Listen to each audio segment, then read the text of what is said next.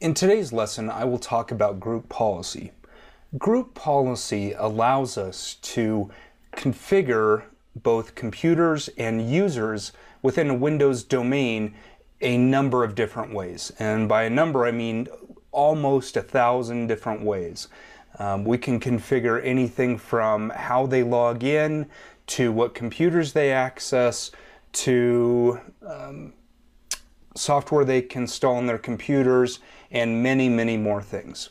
In order to access group policy management, we can either go to the Windows Administrative Tools folder, or you can just type in Group Policy Management when you click the Windows Start button.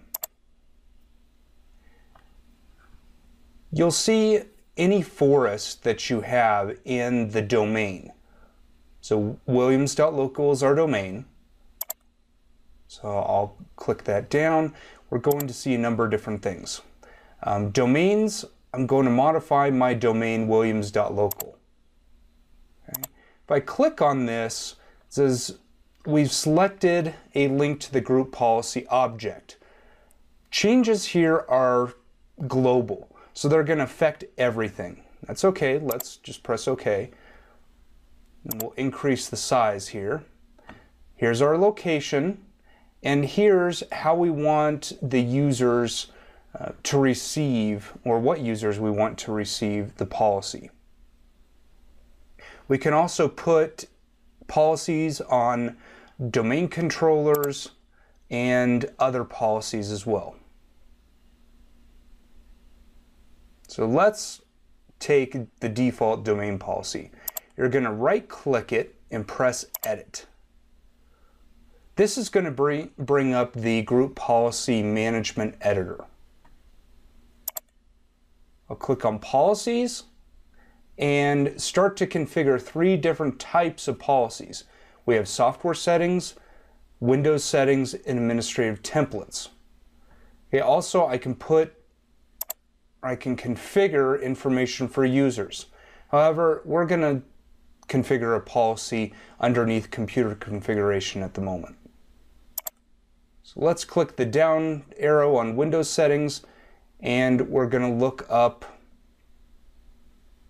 security settings.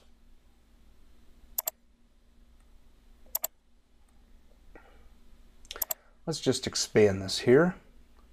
Notice how we have a lot of policies that we can configure.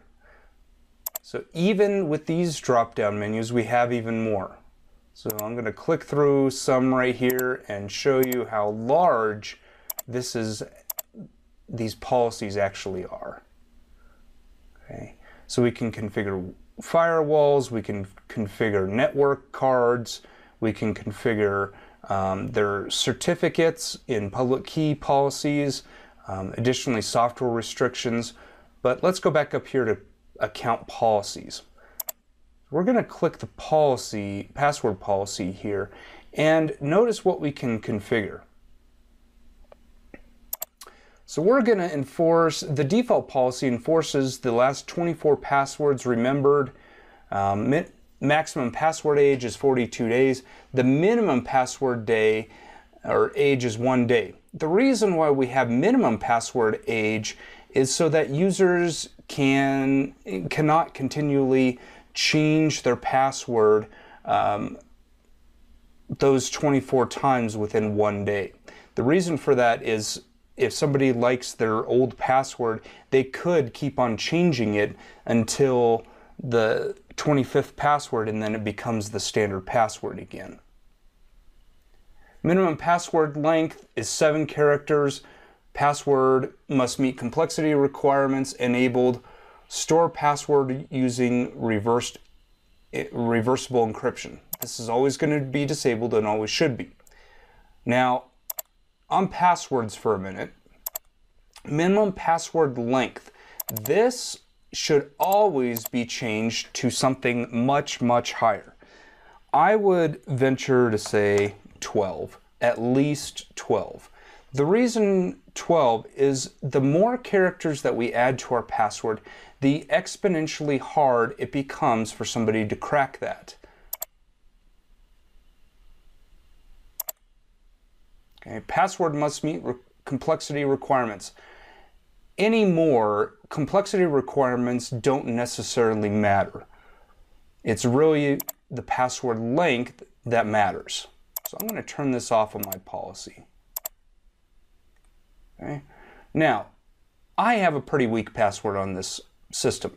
So I am going to exit out here. Let's modify a user in the domain.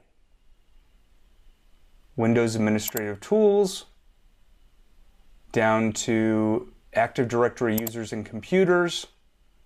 And here's my Greg Williams account that I made in the last lesson. We're going to right-click on this and we're going to press Reset Password. We're going to intentionally choose a password that does not meet any of the complexity requirements that we just modified. So 1, 2, 3, 4, 5, 6, 7, 8. 1, 2, 3, 4, 5, 6, 7, 8. And press OK, and look, doesn't allow me to change it. So password changes or any policy changes are instantly made to anything on the domain. Now, if we have a computer on the domain, those policies aren't going to take effect until that computer checks in again to the domain controller.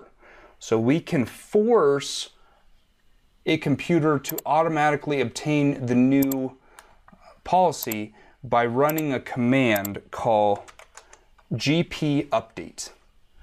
So I'm in my command prompt here and we'll type in gp update. Okay, so that stands for group policy update, and we're going to just say force. But because this is a domain controller, it's probably not going to do anything. Okay, because it's already updated. It's already pulling its own policy. So computer policy update has completed. Now you can do that on any Windows domain computer as long as you have rights to do it.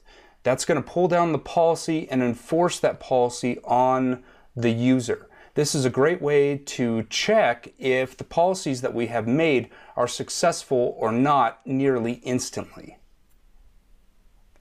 So in this lesson, I talked to you a little bit about group policy and showed you where you can configure items. There are so many configuration items, it's really up to you to go in and configure policies that make sense.